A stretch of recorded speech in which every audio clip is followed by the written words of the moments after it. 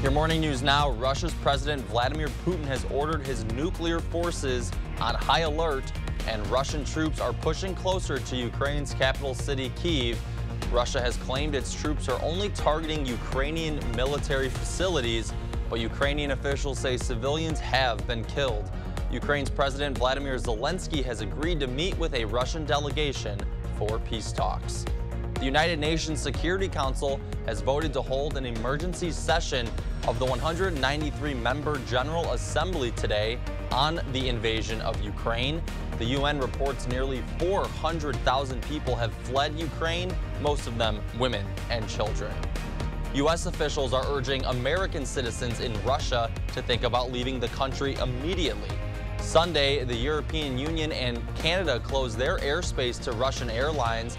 Aviation experts say the U.S. is under the pressure to do the same. Partly cloudy skies today with high temperatures around 52. Very mild out there. Southwest winds light at 5 to 10. President Joe Biden travels to Wisconsin this week, the day after delivering his State of the Union speech. According to the White House, the president and the First Lady will stop in Superior on Wednesday to discuss the impact of the infrastructure law on the state's roads and bridges. He signed the sweeping infrastructure package into law in November in the most significant legislative victory of his presidency so far. The Wisconsin Assembly has approved funding for a new youth prison. The measure would allow the state to borrow $42 million to build the new facility in northern Wisconsin.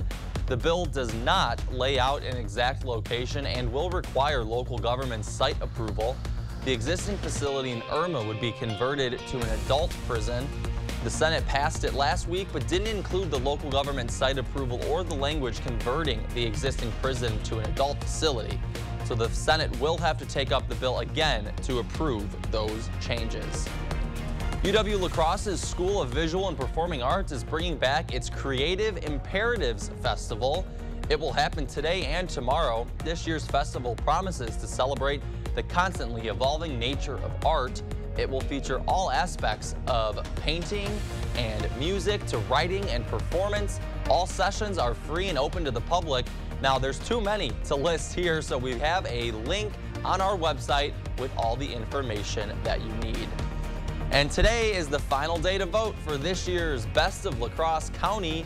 Voting is still open in hundreds of categories, from restaurants and shops to businesses and things to do. There are 5 nominees in each category. You can find all the details on this year's contest, plus last year's winners on bestoflacrossecounty.com. It's a bit of a cloudy start this morning. Temperatures around 30 degrees at 8 to 46. Partly cloudy skies at noon today. Mostly sunny at 5, and temperatures warm to about 51 degrees. Light southwest winds 5 to 10. And don't forget to keep up with the news of the day on News8000.com. We'll have the latest updates to today's top stories on News 8 Now at noon. Thanks for joining us on this Monday. We'll see you right back here tomorrow. We're sending you to CBS Mornings.